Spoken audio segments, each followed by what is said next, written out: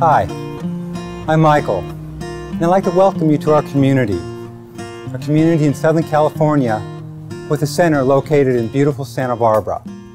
We're a community of thousands, students, teachers, clients, and volunteers, people from all walks of life, people like you, and people like me, and people who face the daily challenges of diminished sight.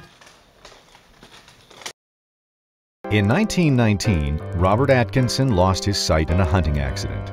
Robert didn't allow his own sight loss to keep him from enjoying his life to its fullest.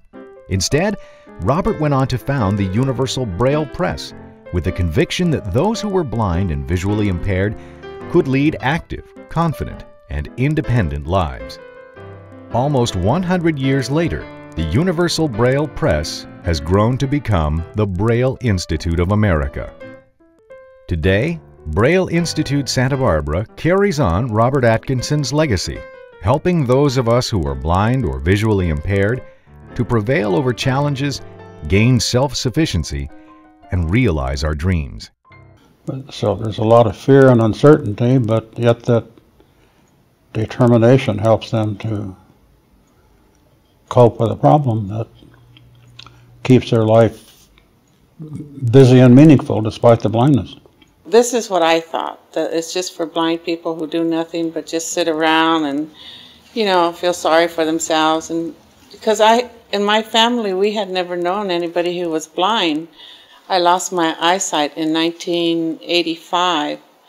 My whole personality had changed. I was just really depressed. I stayed at home for 9 months. I just wouldn't leave the house because when you can't see, everything's kind of scary. So my best friend just brought me here, and she just left me here, you know. She just left me here. God, I thought that was so rude, and I was so upset about her doing that to me. But then once I was here, I found, wow, all of these people, they feel exactly the same way I do. But people here are just so great. And the students, I mean, just to see their happy faces and see the social part of Braille, I think is so wonderful. And the classes, which I try to really emphasize, this is a class where we want to be social, but we also want to create something and build our confidence with our projects. I could see after several classes, their confidence was just so much better. And it was so much easier for them to come in the door and say hello to everyone and just feel very welcome. My first connection to Braille Institute in Santa Barbara, that happened when I was about 11 or so. I've been on their river rafting trips several times where we take a trip to the north, I think it's the middle fork of the American River. And they also have a really good rock climbing trip that I used to go on when I was in high school, where we go down to Joshua Tree and we actually go rock climbing there in the national park. We've developed quite a good curriculum for people with low vision, and one of my favorite classes that I teach is called Sensory Awareness. And during a sensory awareness class, the student will be asked to get in touch with all of the senses that are remaining.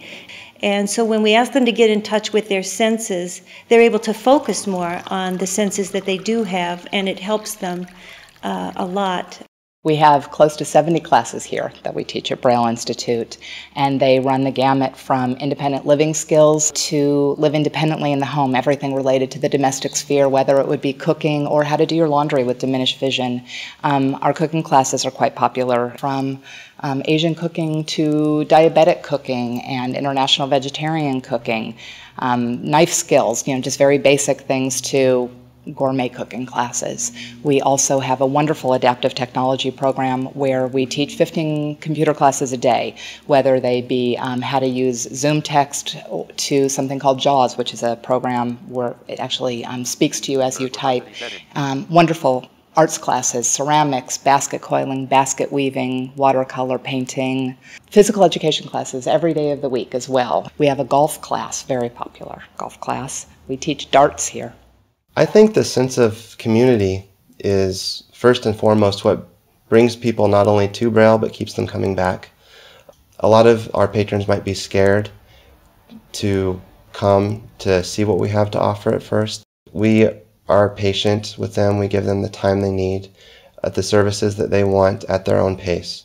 But we're always here for them. We are available for anyone who needs it, and we're a nice group of people to hang out with. You could leave it on campus, yeah. The volunteers are fantastic. My wife's a volunteer. We have a big variety of people that come to Braille, and it helps all of us.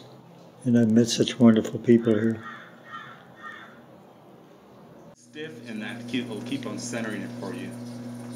I have met more amazing adults and elders here than I ever expected. It's very, very welcoming to me, especially being a volunteer. You feel like you're going to be giving something when you realize that really they give you so much more. I need to be here, and I feel it when I'm not around, when break time's around and nobody's cooking for me on Wednesdays. You know, you start to miss the relationships you form, and you see these people in town, and they're amazing.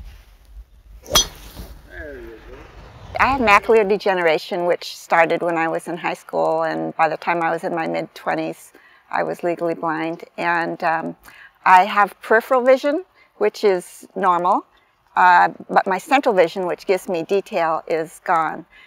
I was actually at my ceramics class at Braille when Adelaide, my friend, came in from her golf class, and I thought, golf? I mean, you gotta be kidding. How can a blind person play golf?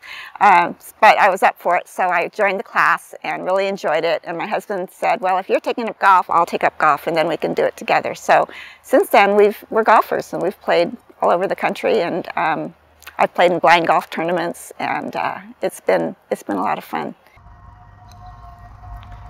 There we go. Over the length of time I've been here, about 9 years, what I have noticed, it really is, in a sense, a community. I believe that's why people are happy here. They feel cared about, and they are able in return to give caring. It's just amazing what they have to offer, and they have something there for everyone. It's just unbelievable. And I don't go there to learn to read with the dots. I learn to read books and then discuss them and enjoy them, you know. Braille Institute, it's just wonderful. I can't say enough about it. Braille is a place of refuge and a place of jumping off and doing new things, learning new things. And I'm so thankful that we have Braille Institute here. So, what do you think? A lot of people, a lot of needing, a lot of helping, a lot of learning, a lot of growing, a lot of caring, and a lot of successes. You know, there are thousands of people throughout the Tri-Counties who are experiencing some form of vision loss. But this loss need not be a barrier to leading a fulfilled and independent life. Now, we realize there are going to be challenges. Challenges to grow, challenges to change, challenges to learn new skills. But we're here to help you meet those challenges and to discover there are virtually no limits to what you can achieve. I'm Michael Lazarevitz, Regional Director of Braille Institute Santa Barbara. Come by and see us. I'd be happy to show you around.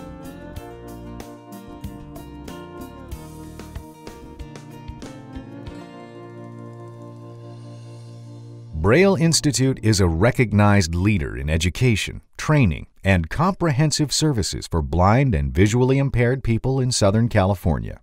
Come and visit us at the Braille Institute, and let's rediscover the world together.